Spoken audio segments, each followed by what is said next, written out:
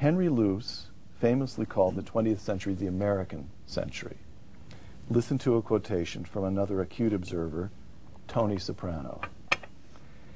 "It's good to be in something from the ground floor. I came too late for that, I know. But lately I'm getting the feeling that I came in at the end. The best is over." Is the best over for America?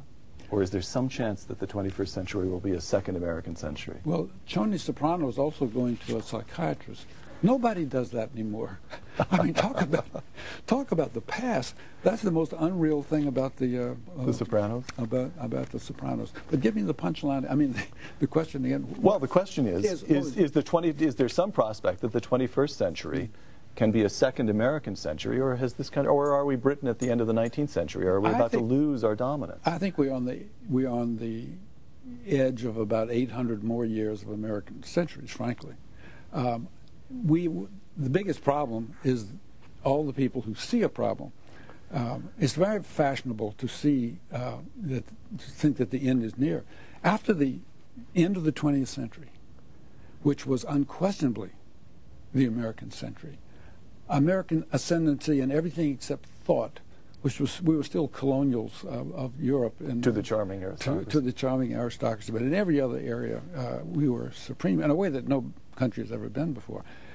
If you can just review the television specials at the end of the century, and there were many of them that said, well, this is a country that has brought great freedom to so many people, but we have people out there like Dr. Death, who wants to have euthanasia be legal. We have the problem of militant trainees on the far right up in the Rockies. Everything was hedged by these tremendous threats. I've covered neo-Nazi as a newspaper reporter, neo-Nazi demonstrations. You'll find 9 poor, benighted people watching around in a circle, hoping for television cameras. But in actual fact, there's absolutely nothing to prevent the next 8 centuries, next 9 centuries. There's no reason why we shouldn't. After all, Rome had century after century, and there's no reason why we should have more. If I don't, maybe I should start giving